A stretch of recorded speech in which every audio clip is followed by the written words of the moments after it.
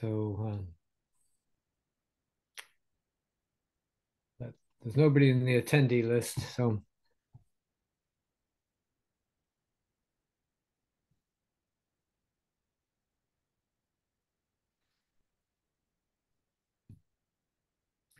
Bennett, can I make you co-host?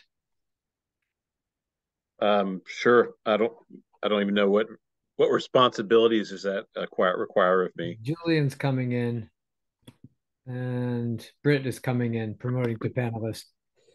Would you Um, rather? I was planning on taking notes, but oh no, no, no, that's whatever. what we want. Oh, okay. Yep.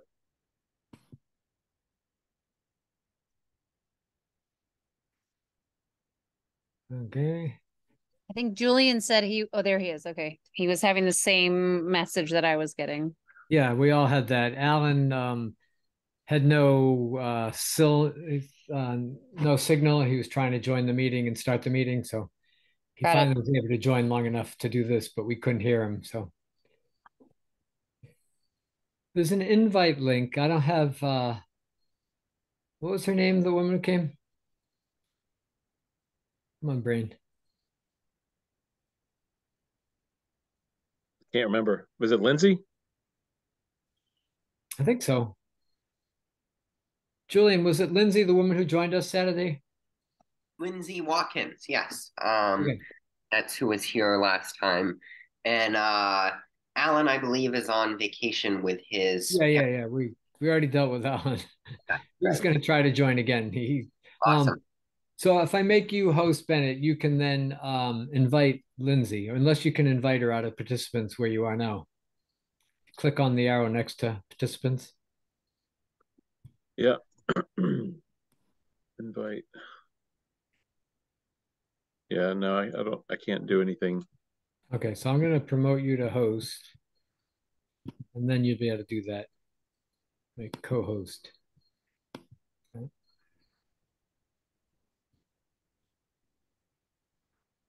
And we all should have the minutes and the agenda, so I don't have to share them, right? Because that gets Right. complicated.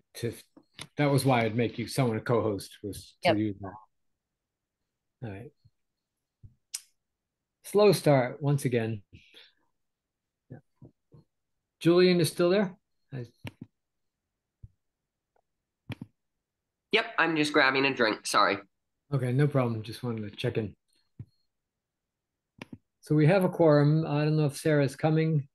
I thought she was, but we can start without her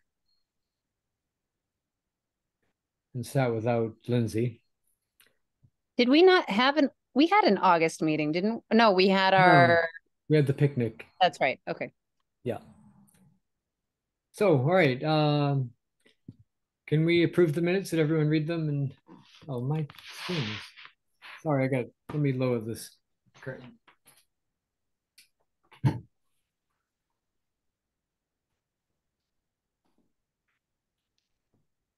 a little better. Okay. Can we approve the minutes? All in favor? Thumbs up. Yeah. Aye. Okay, minutes are approved. And let's do hours while we're doing this. Ellen? Just to be clear, this would be from July, since we didn't record hours last month. I don't remember. I don't think we recorded because we didn't have our meeting, right? Yeah, but I might have taken minutes anyway. I feel like you did. I remember you taking them. Let me look real. It's on Google Drive. Actually, could someone check that? I added the hours to the Google Drive. I'll race you. I'll see if I can do it. Oops, not that one. Drive.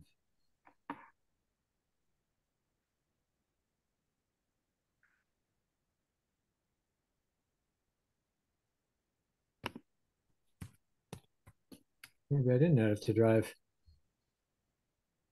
I don't remember reporting hours for last month, but What I won't see it in Drive, so let me look here. the account saying it needs to verify through Shoshona's iPhone or something. What is showing that? The Google Drive account. Oh, it has like a dual factor authentication thing that goes. Yep. See. Yep. Yeah, I have no hours on there. Oops, I just shut the wrong one. I have no hours, so we need to do hours. Yes.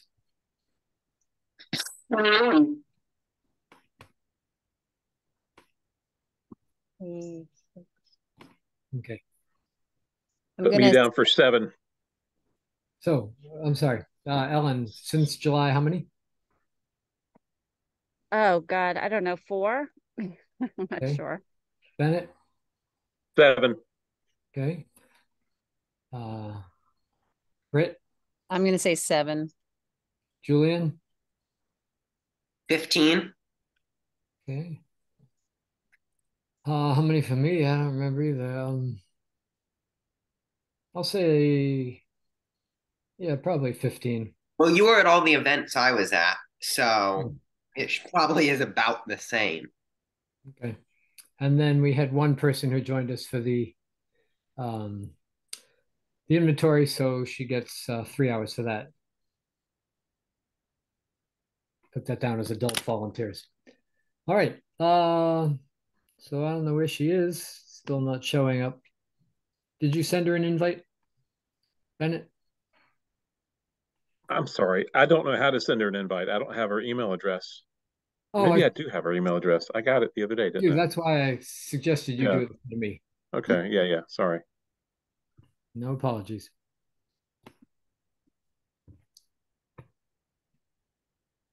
Yeah, it's not.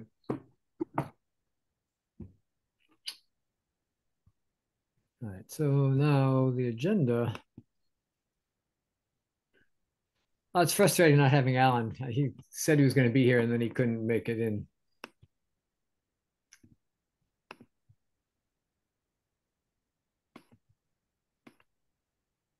All right. So we approved the minutes of the hours, the chair's report. Should I do that now? Yeah. I was looking through old notes about the committee and things we talked about doing, and one of the things that came up was Alan said that Guilford had wanted us to write something up about the loss of ash trees in Amherst, and we've never done that. So if somebody wants to take that on, write up some sort of, I guess it would be an op-ed letter or something that we'd put out saying this is what's happening with ash trees in the world and, in our town. Yeah, so the audience for that is just to kind of communicate to the public why the town is removing these ash trees, given the broader context of emerald ash borer, et cetera. Is that right? Yeah. Yeah. And we could include other trees too, but specifically focus on that. So think about that. It'd be good if someone would write that. And the Gazette would be the target, or what's the? Yeah, we also put it on our website and other places, the Facebook. Okay, so just like an internal, like not necessarily just public facing, like from the committee, but not necessarily a third party publication. What do you mean third party? Like external to us, like the Gazette or something. No, I would say get it into the Gazette. Yeah. Okay. That's the way to reach the most people. Get it into the Indy, maybe a press release that we send out to both of them, and even WWLP or something like that, NPR, or New England Public Media. I guess I could do that. All right, thanks. Yeah, I've noted that in the minutes. and you put names in red when people say they'll do things, right? I'm gonna write this down for myself so I actually do it. Yeah, So you've been is this on a lot of things, Britt, so thank you. But we all need to be doing that a little bit. I have a question about that real quick. Is this in response? Are people asking about what's going? Like, is it in response to any sort of public question about tree removal, or it's just a proactive this is what's going on. Here's how we're like addressing it, type thing. Yeah, I think it'd be better if Alan was here, but I think so far it's been they haven't taken down that many yet, but it's the tip of the iceberg. There's about to be a lot of them taken down, so it's proactive. My understanding is Guilford and Allen just want the public to be aware because it'll be a bit surprising when these relatively large trees have to come down, understanding that they otherwise would be living with exception of this disease. Right. Yeah. Yeah, so maybe it's a broader piece that talks a little bit about like New England forest health. And I was at the talk at the Tree City USA Awards where the head of forest health for DCR gave like an absolutely comprehensive and fascinating talk on all of these challenges, including emerald ash borer. So I can write something short. Maybe more like a letter than a full op-ed. Yeah. Okay. Did And I we guess it could be on like from the committee. So I could send it to everybody first or Yeah. okay. Should we take some photos of those trees that are coming down so people are aware it's going to happen? Just to include with the article? That's good. Yeah. I walked by, I know a bunch of them are supposed to come down at Kendrick Park, right at the tip of that park there. And I walked by this morning on the way to work and there were a bunch of town trucks there. And I thought that's what was happening. And it was actually just like a water project, I think, or some. They're connecting a sewer and water line from the street into the park because there's been a grant to put bathrooms in the Toilet, park. that's right. Yes, that's right. Okay, so that's what that was. So do we know what the timeline is then, Julian, for the removal of these trees? Like how fast do we if they're wanting this out preemptively, right? Like what is the timeline? And maybe you don't know that, maybe only Alan knows that, but yeah, I mean, it depends on how quickly the disease progresses here in Amherst, but I would assume we'll probably start seeing it next spring. no, I think they're planning to take them down this fall. I'm fall, just you wondering think? like when. I think that's what Alan said. Yeah. Okay. I was They're thinking not next taking- spring, but maybe I'm incorrect. You would have to ask him to be completely sure. Yeah. I don't think they're taking them down to prevent the beetles from spreading. I think Right. it's They're already gone. I think they're taking them down because the trees are going to be at risk of falling fairly quickly as they start dying. Right. And it'd be great to get a photo of the top of that park because those are all ash trees that are all dying. So Yeah. Yeah. Okay. I'll when I walk to campus on Thursday morning, I'll do that. Okay, great. Yeah, no other attendees, so okay, check that. All right. Then the DCR is doing another tree steward training. It's October 13th and 27th. And it's a really great program. Some of us have been through that. I haven't actually, but Sarah has, Julie, and you have, right? Yeah. So it's a 2-day training. It's not very expensive, but if you need help, the committee can help pay for that. We've done that before. So anybody wants to. Where do we find information about that? I'll send out the link. It's in the urban forest newsletter that comes out. Got it. Okay. Yeah, that's where it is. So, or just Mass DCR, it should be there too. Sure. There's a new pest that Alan would probably tell us about. I don't think it's in Amherst yet. It's called the elm zigzag sawfly. Great name, but they attack the leaves and can defoliate elms that are already struggling from other things. So I think it's a comorbidity kind of thing. Alan asked me about the block party and it just hit at a bad time and I didn't bring it up to the group, but I think we have a table if we want a table at the block party. I don't think I can be there. That's one problem, but you were stilting last year. That was a few years ago. No, last year you were on stilts. I remember. I don't think it was anyway, me. Whatever. I was there at one point, but it's been some years, I think. Yeah. So does anybody want to take that on and be contacting Alan and finding out what it's Thursday week. Is this Thursday or a week from Thursday? It's the 21st, I believe. Yeah, so a week from Thursday.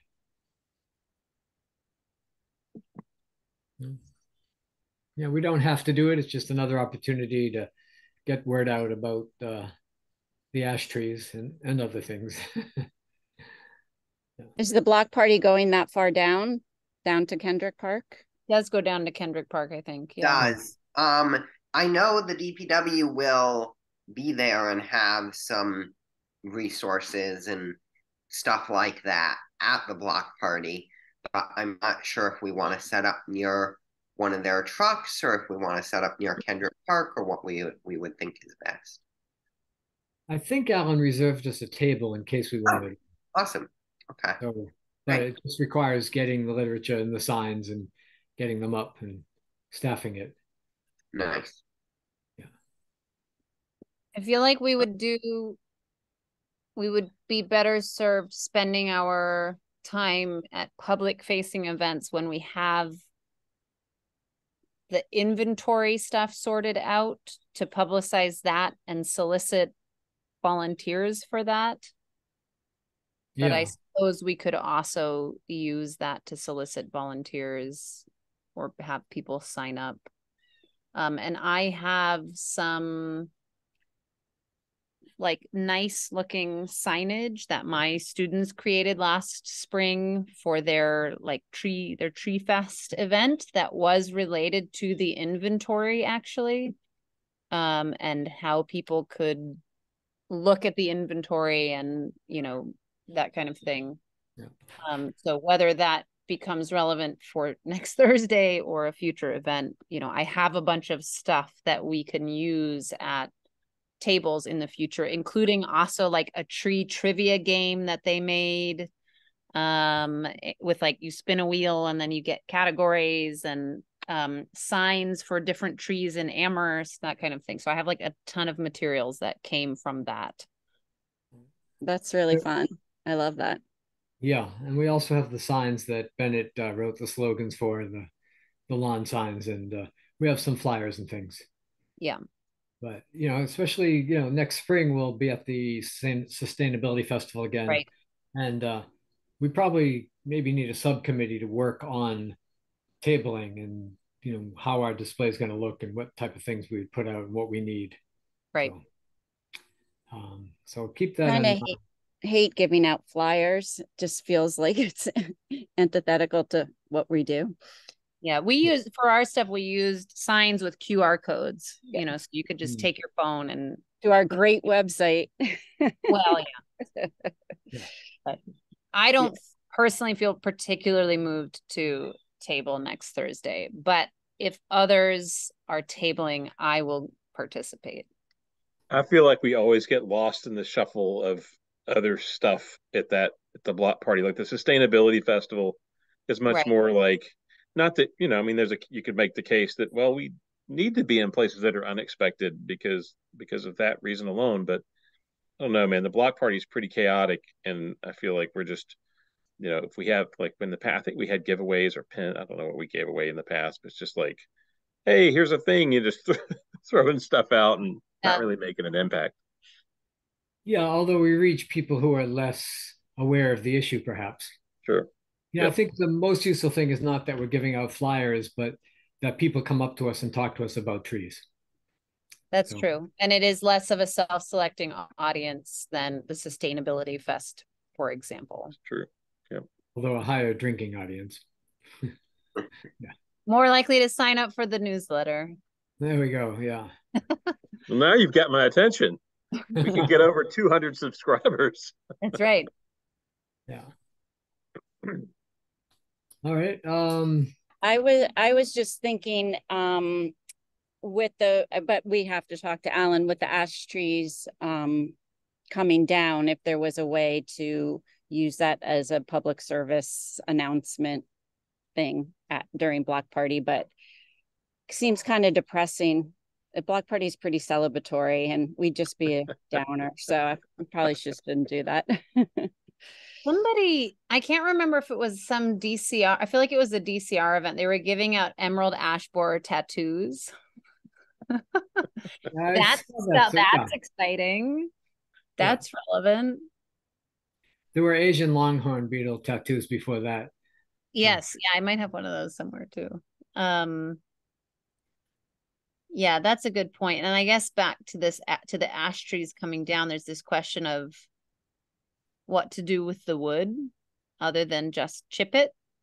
And I guess there's no other space on the agenda for me to report this, but I had volunteered to connect with Sean Mahoney of DCR, who runs their, I don't remember what they call it, but he had given this presentation in June or May about reusing wood from decommissioned public trees. And so he was on parental leave. So we finally connected, and we need to have a phone call to share, you know, to kind of like hear his ideas for Amherst and talk a little bit about things. And my understanding is that he's based part-time at UMass. So he's in the area. So I will follow up on that with him. I just got a reply from him like last week, and I just haven't had a chance to follow up on that. But perhaps the the ash trees, you know, maybe that's an opportunity to think about using the wood in a different way than just chipping. 1 second. No, spam call. All right. Yeah, well, that is on, you know, it's in my notes. I didn't get to it yet. Okay. The wood bank. You've talked about the wood bank before. No, yeah. It's fine. It's good to bring it up. Not just wood bank, but also like other ideas around that. Yeah. Okay. Yeah, that's great. What else? Oh, I got a phone call this morning. I was sitting at my desk and the phone rang, and it was a woman from the Gazette who wanted to interview me because I had signed on to the letter supporting the municipal forest bill in State House. And I'm not sure how she got my number, but anyway, she called and we had a nice chat. She asked why it was important for Amherst, and it's going to be, I think, in tomorrow's Gazette, but maybe not tomorrow, but soon. So that was nice. And then Mindy sent an email around that you forwarded, but I also got it from her. And the hearing is tonight. It's happening right now. Yeah. Right now, or started at 6, I think. So we could join later. It's a hearing on using forests as climate solutions, which is the opposite of using forests to put up solar farms. You know, so. It'd be good if someone can go to that after we're done here. What time does it go until? I think it goes till 8 or 8:30. Okay. Excuse me. Julian, you've been more involved in that. Yeah. Yeah. I think I have another meeting at 7, but if it goes till 8:30, I'll go then on. Julian's got homework, like literal things that have to be done tonight, right? No, that is I have a meeting at 7, and then and then if I would go to this at 8, I'd go to that till 8:30, hopefully. And after that, I have 4 pieces of AP homework, which will probably keep me up late at night. If I ever take your class at UMass, I'll be asking you to not give me homework. But you'll want to do her homework. Yeah, fair point. Fair point there. All right, other things for the chair's report. Ash trees, do training. Oh, I think we need a PR committee or subcommittee in general, or someone to be like the head of PR. You know, Phyllis, can't think of her last name, has a column every week in the bulletin. Scott Mersbach will put more out. Phyllis Laher. Yep. Yeah, there's the Amherst Indy. There's lots of places that we could be talking up trees or getting our events published. You know, like Phyllis would be happy to put a bit saying, you know, the tree committee has a meeting or the tree committee has a inventory coming up. So, but we have to reach out to get all those things, and I have not been that good at that. I agree. I think a PR type thing, it would be more in depth. I feel like social media is almost just surface level type stuff, not as in depth out in the community as we should be going. Yeah. I think that's one way the committee is not succeeding right now. We don't have someone doing that and reaching out. So I feel like everything that we have put in the papers has actually gotten quite a response. Like when we publicized the Mary Maple event last year, and when we publicized, or somebody actually, I don't even remember who it was, somebody contacted me and said, can I publicize that you are giving away pieces of the Mary Maple from your home and have them email you? And I was like, sure. And then I got like 60 emails from people in the community who hadn't otherwise heard about it.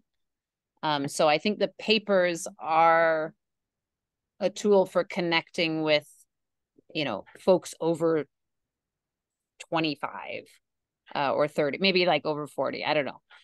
Older folks who are not as plugged in on the social media side of things. But I think we need to do this on social media too. Yes, of course. Shoshana was posting and she's really hasn't done much at all. So I've done the last bunch of posting and it's always last minute and I'm not great with social media. So yeah, I'm happy to take over. I haven't done Facebook in like 12 years. I don't know how that works these days, but the Instagram stuff, I'm happy to take that over if that's helpful. I don't know if that's helpful, but I'll put that out there. Well, Julian's been doing Instagram, but I don't know. If you want to do it, it's another thing off of my back. That's awesome. But I'm happy to do the Instagram stuff because I feel like I've seen a lot of like other posts recently where I'm like, oh, we could share that. I'm just thinking maybe if you want to do the Instagram stuff, I could try to at least be a point person for maybe writing some stuff in the newspaper. Cool. Yeah, sure. Well, I just need like the login info at some point then. I will email that to you right now. Great. And Bennett, on the emails you send out, does it include our Instagram and Facebook thing? Yeah, great. Okay. Yeah, it says like we're friends, right? Oh yeah. So probably updated, but that one's easy. The other thing that I could do is, I could like what's her name, and Phyllis, for example, like I could always forward like after the newsletter goes out, and she's, for example, is on our list, but I could forward it to her, to Mindy or whoever, and say, special note, wanted you to see this. We have an upcoming tree inventory event. Would love to get people out for that, or something like that, which is not quite a full flight PR strategy, but it's better than what we're doing. Yeah, that'd be great if you did that every month. That would be a big help. Okay. And Bennett, Art Keen at the Indy, I think they're hungry for content, and so I think anything that you send him about events and such, he'll just automatically put that in there. I agree. They tend to post pretty much everything on the town website as well, just to get that out there. So that's great. If we added like a paragraph or a couple of sentences or something about, this is what's happening beyond what's available on the town website, I know that he would share that. And I was surprised they get like 40,000 something views for a little blog. You do okay. What's the guy's name? Art Keene, Keene. He was a professor at UMass at some point. I can't remember what department, but he's reached out to me and said like, hey, will you write a column about hiking in Amherst? And like, I don't have the time. But and then he, like, when we did the Mary Maple stuff and it was in the Gazette, he reached out to me and said, could we publish this in the Indy? Would you write up like what you said at that event? Like, they're supporters of trees and I think interested in helping to spread the word in whatever way they can. So great. I think that'd be a big step toward that. That's something I think I'll change on the agenda. It says right now, social media. I think I'm going to just say PR and media in general. Yeah. Good. All right. The only other thing I have for the chair's report is that I'm thinking of stepping down as chair. And Julian's interested in being chair, although maybe he has too much work going on. I don't know. What do you think? I think I would do it, but I don't think I do as good a job of it as you, partly because I have so much going on and partly because I don't have as much experience as you do at it. But I would take my best shot at it and welcome everybody's criticism of how to do better. What I would suggest also, Julian, is like feel free to protect your time and your senior year of high school and like it's okay. I feel like learning to say no to things is something that many of us develop as a skill later on in life. So like especially in town politics. It's also okay to say no to things. Yeah. Says the person who agreed to write the op-ed about the ash borers. Yes, I need to take my own lessons all the time, and I don't. So I empathize, Julian, with your. Gotcha. No, my friends are telling me the same thing, but I'm always like, "Go get it, go get it." So the youngest chair of the tree town history. It would look pretty cool. Jane Fonda said she didn't learn that no was a complete sentence till she was in her 80s. So yeah, especially true of women. Nice. Hard to say no, but Julian, thank you. If you step up, you will definitely get support from all of us. Awesome. And if I do want to step down and Julian doesn't want to, somebody else might think about becoming the chair. So keep that in mind. If anyone's interested, please. I don't want to stifle anyone's interest. That's very kind of you. Yeah. Is anyone, by the way, coming up for re-election? Or I guess, the 3 year, I guess that'd be next June or something. My term ends in 25, I think, in June. Okay. I just got reinstated. I got the paperwork in July, but I just got sworn in this morning. So, good. So you can vote again. Finally officially did it. Great. Yeah. All right. That's all for the chair's report. Julian, do you have something to add for the vice chair? I was just going to say about I've noticed quite a lot of the leaves falling off of apple trees and other little ornamental trees like that. So I noticed that. And then the other thing that I think is worth noting that I spoke about a little via email, but I really want to get to the bottom of what happened with that Amherst College tree, because I understand Alan seemed to lay out a great process and the town's trying to be as on them as they can about it. But at the same time, I guess, wonder, I don't want to start a pattern where Amherst College feels like, well, if we dig a little too close here or do this there, we can skirt around the committee's decision. This is on South Pleasant Street? Yeah. I get so mad every time I drive by it, and it just makes me feel like, I mean, I don't take it personally, but it makes me feel as a committee member, it just emphasizes how little say we have on such things.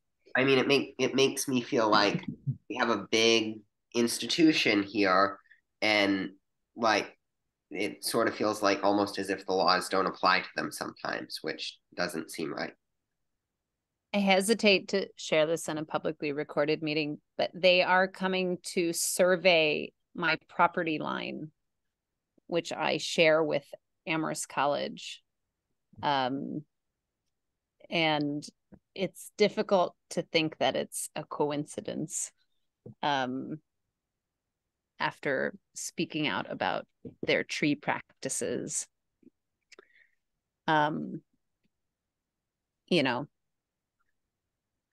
Anyway. Yeah. All right. Anything else, Julian? Nope. I think mostly that's it. We got 2 pretty big trees that fell down at Mill River, which were interesting, but I think that bank makes them very prone to falling over. This Mill River Playground? Yeah. Okay. All right. We'll skip the tree warden's report. Treasurer's report. Our balance is $9,355.29. You tell me when you're ready for another bite. At what point does the line item in the budget, like how do those funds work? That's a great question. And that was something that I wanted to talk to Alan about. So I guess it'll be tabled until next month because I'm not sure if the way the money flow works is whether it comes into the Shade Tree Committee account or if it's tied into Alan's DPW account. And then when he buys the trees, it just won't be deducted from our account. Right. Do you have something to add to that, Henry? Yeah, I've spoken to Alan about it. It goes into Alan's account. Okay. And the fact it does not have to be used for purchasing new trees. He can use it for anything tree related. So what he recommended is that we buy a lot of the trees. I think it starts in June or July 1st, whenever the fiscal year starts. And he recommends we just buy a lot of trees then, or, so that we've used up the money. So then he can't use it for other things like tree removal. And this is his suggestion. And I think that's a good idea. So, yeah, but we won't have direct use of that money. That sounds fine to me, and I'm happy in the treasurer role to keep track of that. How much we buy and then kind of divide it out and see how far it'll get us for plantings, depending on how big the specific sites are and that sort of thing. I can keep an Excel spreadsheet or something and kind of keep track of it. My initial hesitation is that July is a hard time to buy plants and keep them alive for an extended period of time. So is there a way we can coordinate that with the tree nursery that we are planning to do, Henry, and then get kind of just like a regular regime going for watering to make sure they stay alive during the really hot times we've been having? We can do that. I think we don't have to take possession of the trees. So we can contract with Amherst Nursery or with another place and say, we want this many trees, here's the money, and then they hold them until we're ready for them. I think that's how Alan does most of his stuff. So great. Do you know if Amherst Nursery is the one we use the most? It has been the one. I'm not sure what's happening now, but I think Alan said we had also been using the Sugarloaf Nursery up in Sunderland as well.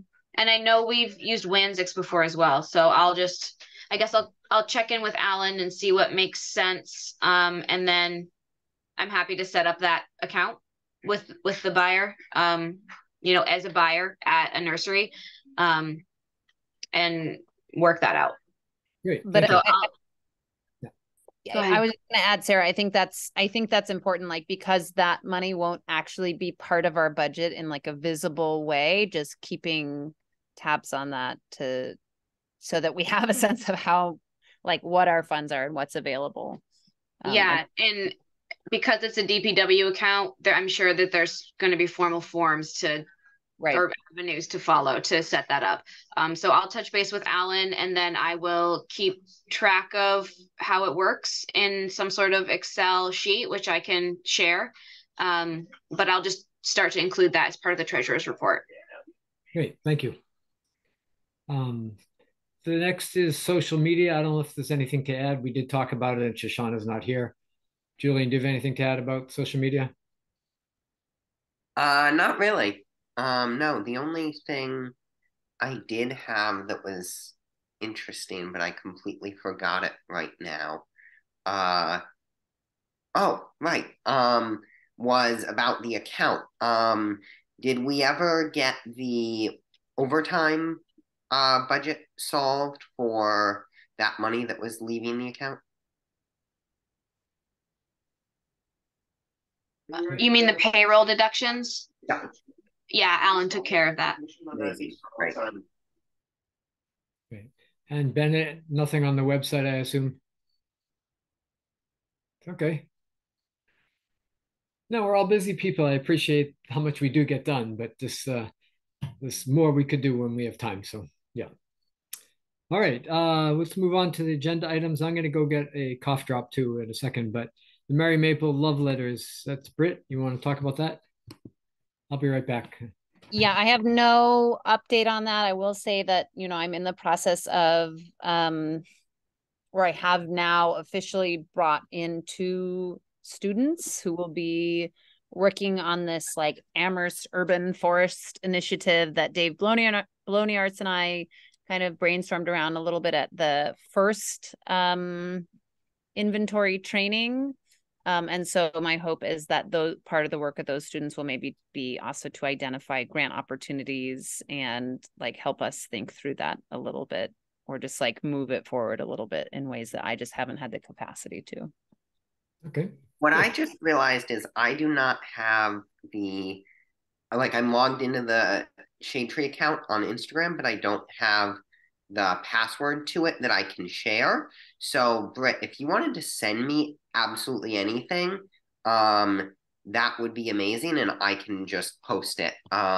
Just email it to me. It's perfect. So you're saying that I should not directly post anything. If I want something posted, I will send it to you and you will post it. If you could do that, that's great, because I can't seem to get the password. Whose email is it attached to? It's attached to the Shade Tree email. Well, why don't we go in and I change? feel like it would be easier to just change the password and give me the password. Yeah, sure. Remove one step. Yeah, so let's do that. I just don't have the login for that, I don't think. For the email. So we need Shoshona for that. Exactly, precisely. Okay. Yeah. Sorry So for the confusion. we'll wait for Shoshona's return. Correct. Okay. The individual tree request policy is next. Ellen, you were working on this, I think. If you unmute first. Sorry. Yeah, No. I have that. I think I shared it in the past, but I can share my screen if people want to read it. I think I sent it to everybody. Yeah, you did. Okay. If you can share it, though, that'd be good.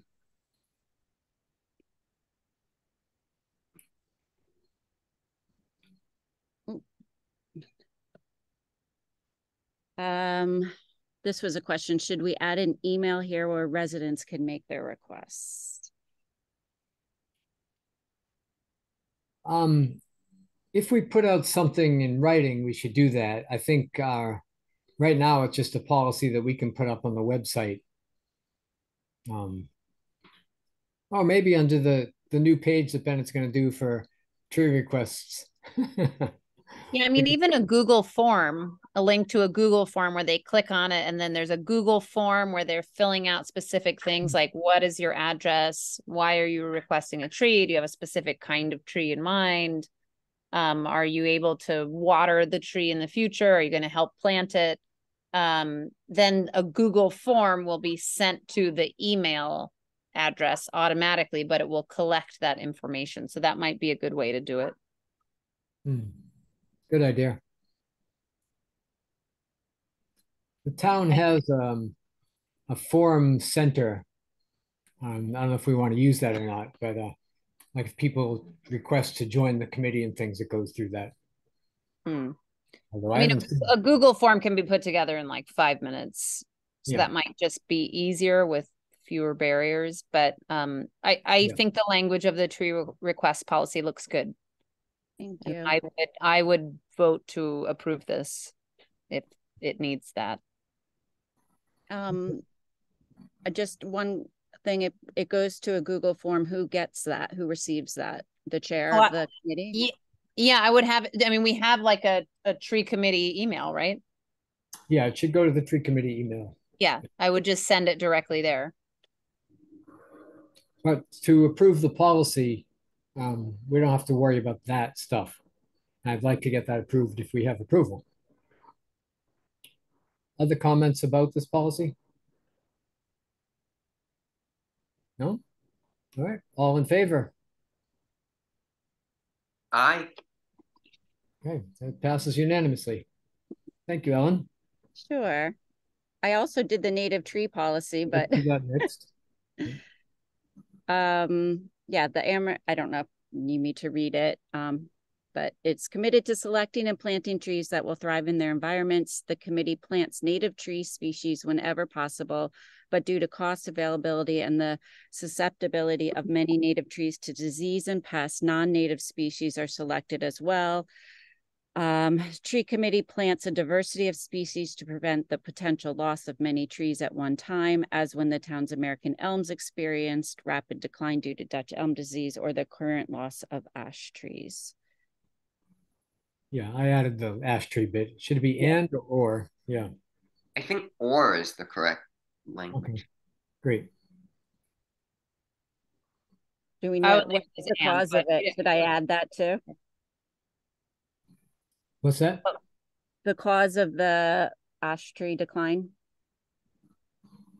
You could say, or the current loss of ash trees due to the emerald ash borer. The only thing that I would add is the word sometimes. Non-native species are sometimes selected as well.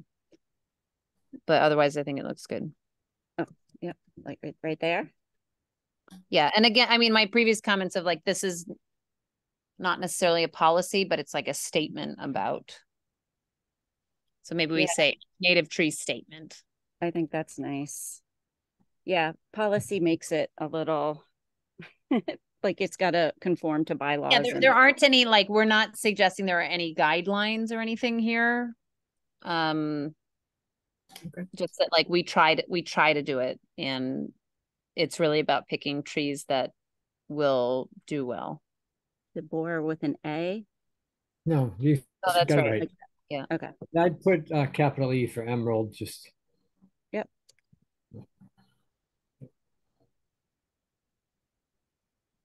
Okay. Okay, these are on our Google Docs, so whoever needs them, they are here. This just should not be included on anything, obviously. That's just a question for us, but Okay. Great. Do we approve the native tree statement? All in favor? Or any other comments? Yeah, all in favor? Yeah. Okay, good. That's a great accomplishment tonight. Yay, yay team. Thank you, Ellen. Sure. Okay, that's mowing my backyard. Hold on. Okay. What's next? Second Saturday plantings for October. I believe we're going to do the tree nursery. I wish Alan was here because I have some questions about that. But everyone knows where it is, right? On Station Road. Yeah. It's just the DPW.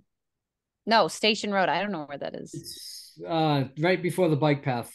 You know, you get down from the Munson Library down the hill. Near the temporary bridge. Okay, I know where the temporary South Amherst Common.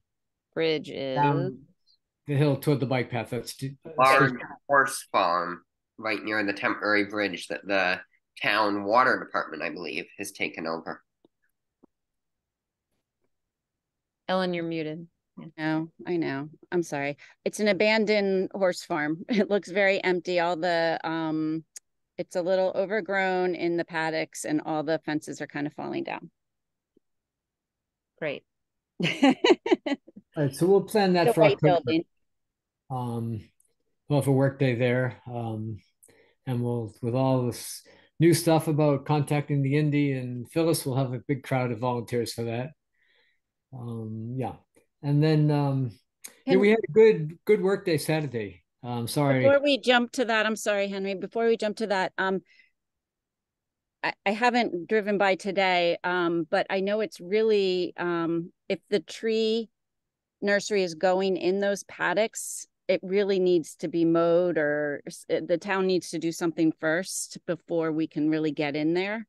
It's just wild, and it will be tons of like machete type work, and yeah, the town has we wouldn't even get to planting. It would just be clearing, and maybe that's our job. I don't know, but the town has a pretty large forestry mower with the highway division that they use to mow roadsides along like country roads.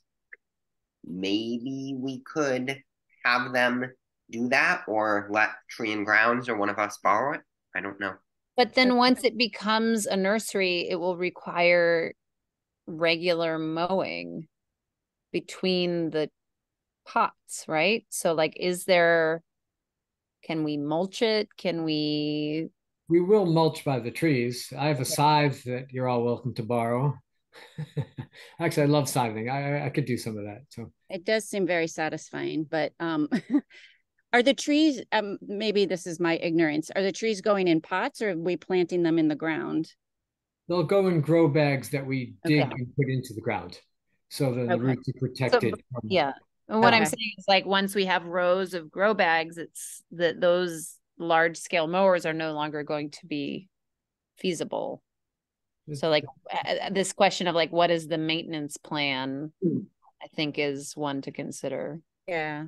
And the paddock itself, as I said, the fence is kind of falling down, I think that's where we're going. I'd like confirmation from Alan that that is indeed where the nursery will be. That And is.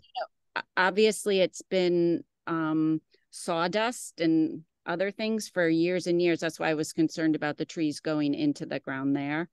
If we needed to do, a few layers of soil or excavate all the manure and everything else that's been in there for years.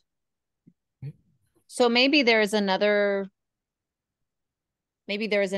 item there that needs to happen before, right? Because there's not going to be another meeting before we meet there. That will be the first Saturday and then the second.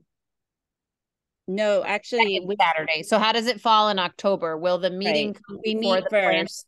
Okay, then we meet We'll first. meet on the 10th, and the second Saturday is the 14th. Okay, so we'll have 4 days. No. I meet with Alan around Okay. the first of the month so I plan the meeting and Okay. thing. So I'll talk to him about mowing and soil. Okay. Yeah. Because we'll need supply, we'll need supply. We'll have the Otherwise, we're just going supplies, to show up and then there won't be anything for us to do. No, I'm sure he'll provide the supplies. We'll buy the seedlings. We have to pick the types. I think we might have talked about that already, but yeah, it'd be really good if he was here tonight. He's not. Yeah. So, Yeah, these are good questions for him. yeah. Are we allowed to, I guess we can't ask him these questions through email? Is that a violation of open meeting law? No, that's fine as long as we're not really supposed to ask the whole group, but questions I think is okay. We can't really discuss policy. Okay. Right. But questions like this I think we can do. And I would say we'll also need to build in, at least in our discussions with the folks in Greenfield who do their nursery, it sounds like they have a winter plan where they push everything together and then bundle them together, right? There will be winter preparations that we as a committee will need to take care of and budget time for. If we grow them in the ground, no, they grow them above ground too. They grow them above ground, but when we did it last time, we did it at my property and we put the bags below ground. Oh. You don't have to worry about moving them and all that stuff. And then you can dig them up and they will not have spilled beyond their container. That's the idea? The grow bags actually encourage roots to go through, but you don't get any large roots going through. Okay. The grow bags prevent that. So you get fine feeder roots and those break off and reform pretty easily. But as long as the trees aren't in there too long, it's not a problem at all. We had a couple of the trees, the hazelnuts we grew last time, that were in the grow bags for too many years, and those were ridiculous to get off, but usually it's not hard. Yeah. So. Yeah, I'm just not sure the quality of the soil around the grow bags if we put them in the ground. I'd love to, and again, not sure if this is our volunteer work or town responsibility, but in addition to fixing the fence, I'd love to paint it and make it nice, bright white and look good. And I'd love to put out a sign, something about, public shade tree, nursery, something to that effect. Or I don't know, we could use one of the ones, well, someone would steal it probably, but about, I think Bennett did a clever one about, shade will be here in 20 years or something. Yes, future site of shade or something. Yeah. But just something so people, I don't know, maybe a sign is asking for trouble, but there aren't that many college kids in the area. It's a pretty it's very farmy. Yeah, it might bring in trouble. I don't know, but it's not a bad idea. We will be putting up deer fencing also, or rabbit fencing. So yeah. Okay. Another reason to get the fence looking better. Okay. I'll check with Alan about all these things. And I drive by it all the time. I can take some photos tomorrow and just share them with everyone so you can see the current state.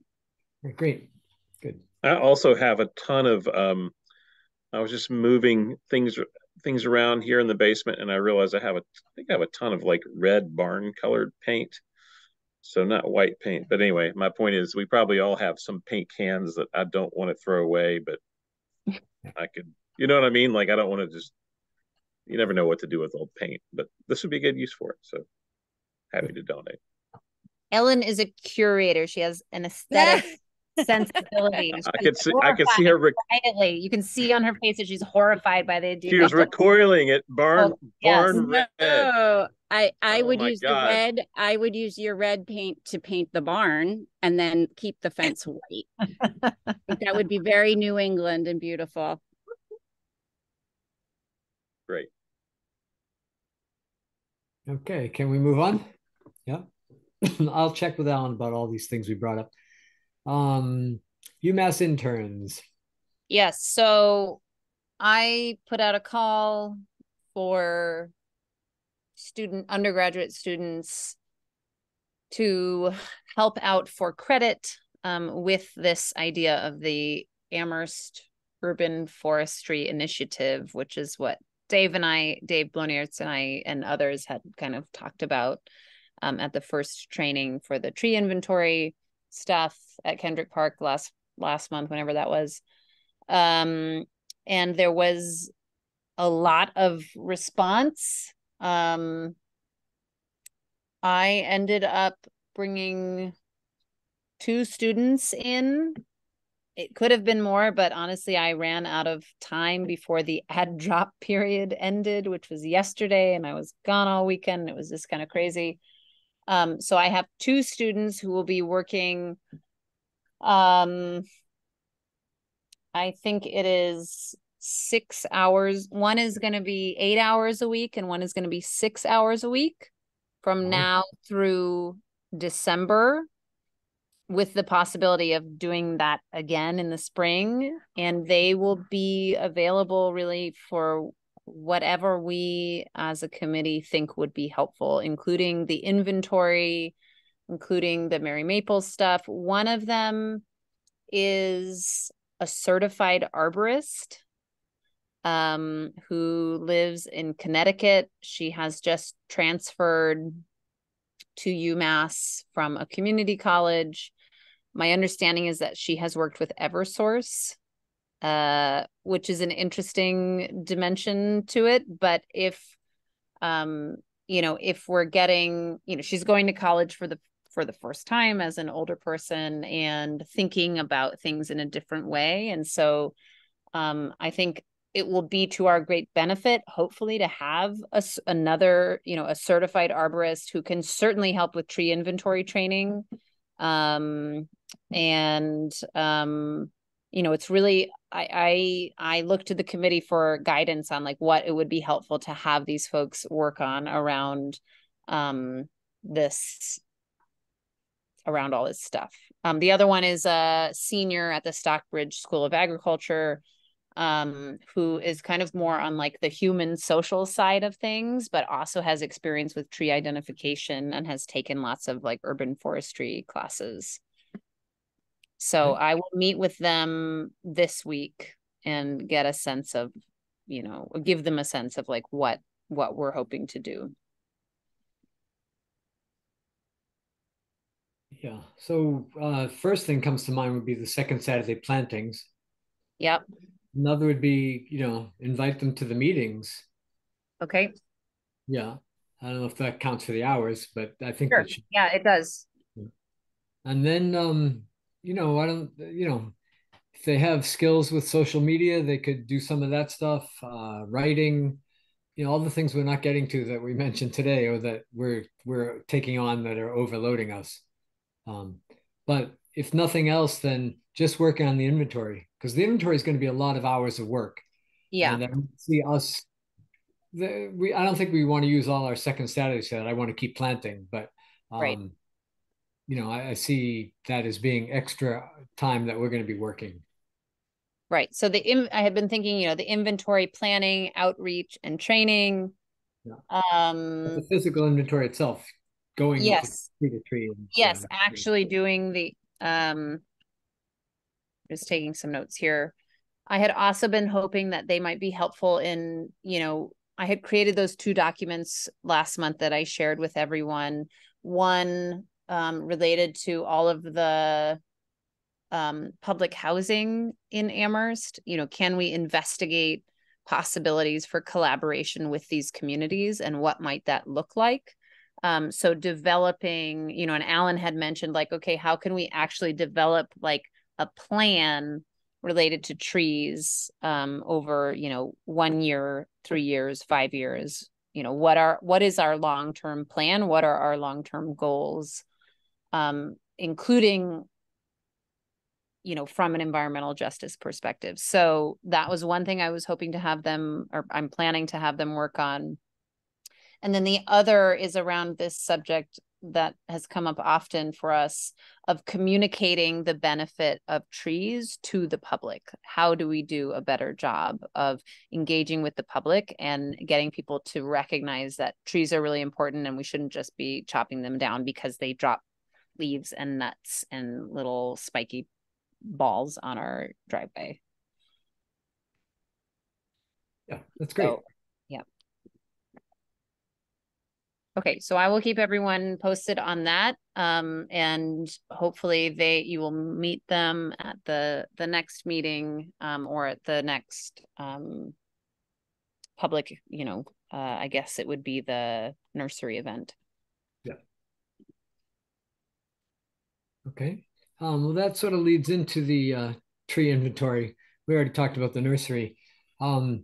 We Bennett and Julian and I and Bennett's son came down, and then this woman joined us who had just read about it on Facebook because I had just posted there.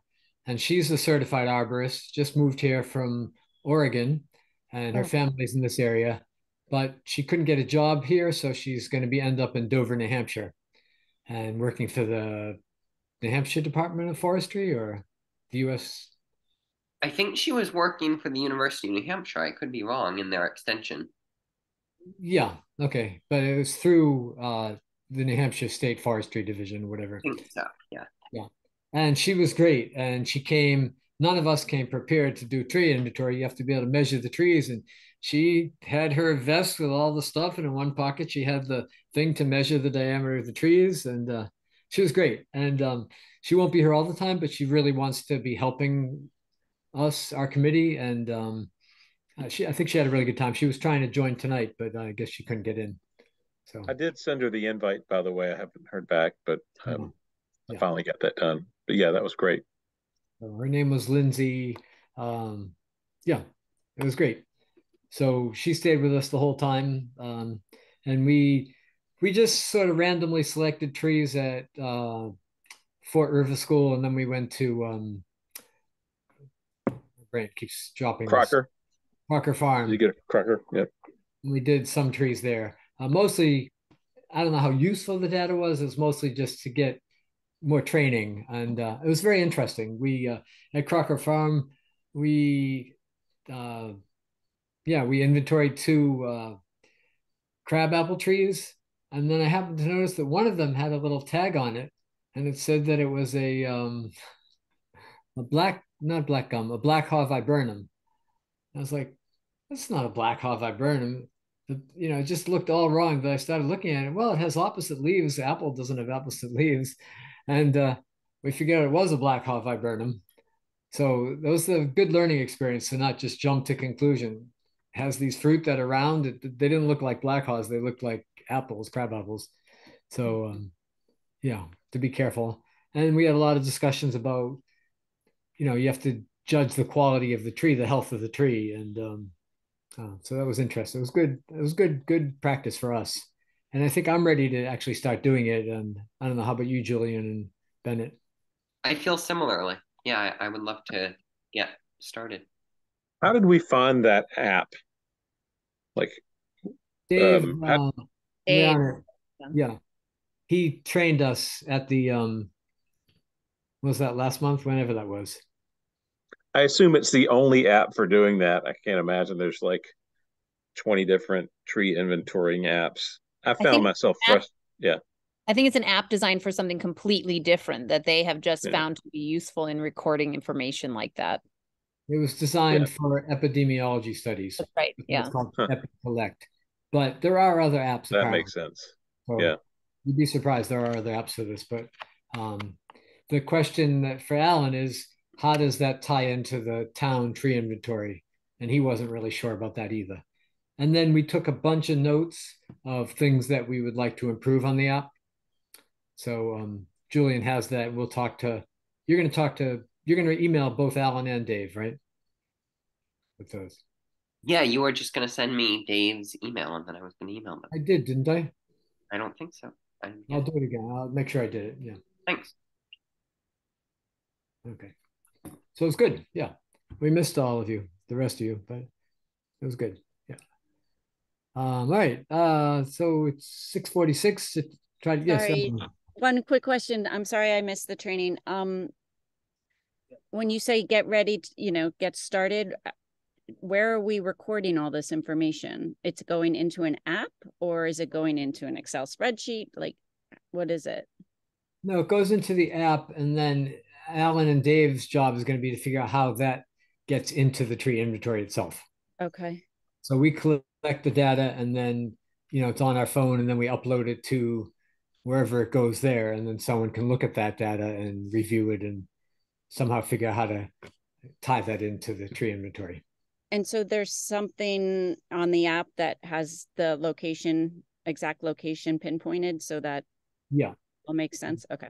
It has a GPS. So you stand there, click on renew location, then you click on the next thing, and it has the date and the team. Ask the questions. Yeah. We all did team A. We didn't really figure out anything else. And then, it asks, it's all prompt and they're all required questions, or mostly required questions.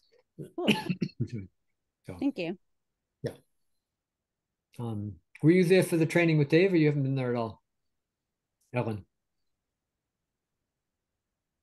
I missed the training on Saturday. No, but how about when Dave? Ellen was I think she was on vacation for that one. Yeah, okay. No, I haven't had any. Done it all, yeah. So it's pretty intuitive, and we'll do probably teams of 2 or maybe more people with one person who's experienced, and then as more people get experience, we can branch out. So, yeah. Do you have to know what the tree is to do it? Like, it helps. You have to become an expert first in identifying every tree before you can fill that information out, I guess. Well, we use some apps when we had questions. If you can get to the genus, that's pretty good. It could also be that somebody reviews it and goes and checks, oh, this is this, So yeah, you can skip the species name. You have to put in some name, but you could do a genus name. And I've never used one of those apps, but I feel like it is essential to like, if I did it again, I would download the app for identifying trees in the wild, because otherwise it seems like there's a lot of stuff you measure that I don't know how useful some of this stuff is, depending, but it seems to me that the species is the type of tree is important. Yeah. There's so many variants of maple or whatever. So exactly. Yeah. So the species identification apps are not foolproof. Right. And so one of the things that we had discussed at that initial training with Dave was creating some kind of system wherein like an expert or someone who has significant expertise in tree identification is like the leader of a smaller group of people, so that they're confirming the identifications and making sure that all of the data is usable. Because Dave mentioned some number of hours that that they recommend for like getting up to speed with tree identification. It's like 60 hours or something that like I don't think every person who's participating in this inventory is going to be able to log before actually making recordings. And so maybe one of the things that the students that I'm working with in collaboration with the committee can talk about is like, what do we want our model for these teams for identification and inventorying to look like? And that could be another question, another thing to put on the app. You know, tree species, and then is this a confirmed Confidence level, or like, yeah, right. Are you sure this is the right tree, kind of thing? It wouldn't be a criticism, be like, right. Or does someone need to review this? Yeah. So Julian, can you add that to the list of things to send to Dave and Alan? Already did it. Good. All right. Great. Can we move on? So the town tree tour. I thought I came up with the idea of doing it October 15th. Ellen, I wanted to check with you as someone who was my partner on that last time.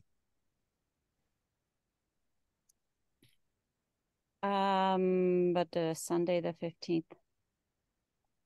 Yeah, I mean it should be fine. I'm in a little bit of a holding pattern right now with my father, so it's hard for me to commit to anything. But yeah. It would mean we need to get out and go look at all the trees and make sure they're still standing, or see if there's any changes to the thing. So, okay. I'll give you a call and we'll try to figure out a time we can get together and do that walk. Okay. Anyone else want to be a part of that? You're all welcome to come, of course, but organizing the tour. I'm happy to help a little bit with that. Okay. So yeah, it's like the walk, and because I haven't been a part of it in the past. Yeah. Okay.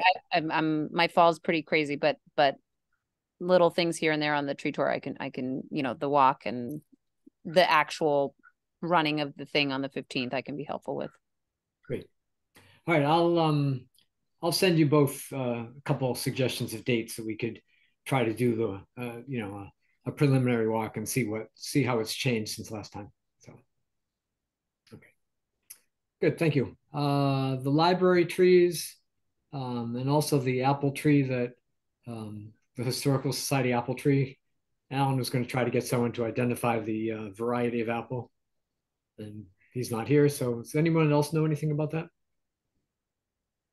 No? All right.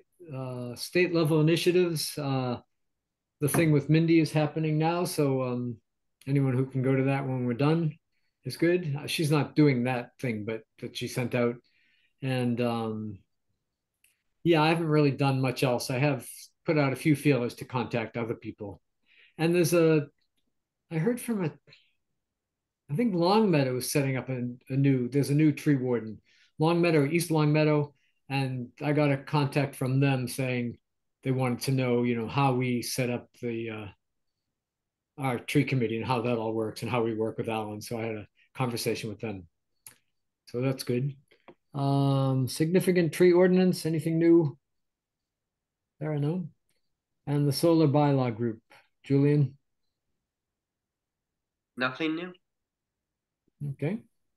And Sarah, we did hours before you joined. So what were your hours for the last 2 months? 7. Okay. And any other comments or anything else? The one thing that we keep forgetting to bring up, Henry, is that I have that table in my barn. Ah, the table. Yes, totally forgot. All right, let me put that on the agenda for next month. Okay. Well, all right, we can talk about it now, but that's fine. I mean, so somebody who came to me in the winter and took a big piece of the Merry Maple, made a really beautiful table out of like a pretty large piece and has donated it to the committee, and it is in my barn. And so the question is like, what do we want to do with this? And the options include like auctioning the table, raffling off the table, donating the table to the town so that it can be displayed. Britt, Can you Yeah. possibly take a photo or two of it, and also the dimensions? Like, is it like a dining room table or is it a No. side table? It's small. I have a Oh. picture of it somewhere. Let me see if Henry I has Oh, can okay. find it. pictures. It's like a side, it's like a Side low table. side table. Yeah. Okay. But it's really beautifully done. And the woman doesn't even live in Amherst. She lived here briefly, and then I think her child went to school here. And so she felt some connection to it. And she's a woodworker. And so she came and got the piece and then took it to her studio in Maine and then brought it back like 5 months later as a donation to the committee. So That's so nice. Awesome. There it is. I got it. All right. I will share my screen. It's the table's gorgeous. Yeah. Oh, wow. wow. That's great. So it's small. The base pieces are, I think, Norway maple. No, this is Norway. Yeah, I don't remember different what kind. we said the base pieces were made from. And But the then, whole thing is probably what, like, I don't know, like 30 inches. yeah, 2.5 feet. Yeah, about that. And stands maybe 18 inches tall. And then the butterfly that's holding the crack together is black walnut. So Oh, Yeah, it's really nice. beautiful. Yeah. I bet people would pay for that. I mean, I don't know how much we could get, but could be a fun like online raffle or yeah. I don't know. Yeah, a raffle Look- or an auction. And then, you know, again, like Mm. we could also still do a raffle or an auction and or say like who wants to donate to this, and then we'll like give it to the town hall or something. I don't know. There are lots of options. Yeah, I'd like to see it in the new library or something like that. Yeah. Where it's public. Yeah, I I would agree. totally agree. I think it would be great to see it in town hall or maybe in the new library, new elementary school, one of those type things. I wonder if we could time it if we donate it or whatnot, with like the tree lighting, you know, around the holidays. Oh, That's a nice idea. That's Yeah. a great idea. Yeah. Let's I'll get that on the agenda next month. We'll talk about it. Think about what we really want to do with it though before then. Yeah. Okay. It really would. That'd be a good I- PR for us. Yes. And I hadn't thought about the library until one of you mentioned it, but that would be a great, Yeah. little far off, but that would be so great. Yeah. And I also still have that whole sculpture that my students led yeah. with the participation of like dozens and dozens and dozens of community members. So, you know, thinking about a future for that might also be worth talking about. All right. All right, good. Anything else we need to talk about? No? All right, Bennett, you'll send the minutes out to me and I'll get them out to everyone. And yeah, that's too bad Alan couldn't be here, but I think it was a good meeting. So we'll see you all. Yeah, you're welcome. We'll see you all sometime soon, next month, if not. Thank you. All right. Thank you, everybody. Hey, Thank- Britt, one Yes. second. I saw you were at Milkwood. It was Oh my gosh, I'm amazing. so jealous. It was amazing, Ellen. I'll have to tell you about it. And I heard Yeah. that Sophie is coming to the museum Yes. in December. So yeah, I told her we'll connect when she's in town, but Okay. it was amazing. It was great. It was I so know. cool. Yeah. That's very cool. Okay, thanks. Yeah. Bye. All right. Bye, everyone. We hope All right. Alan has a nice vacation. Yes, on the record. Yeah. Yep.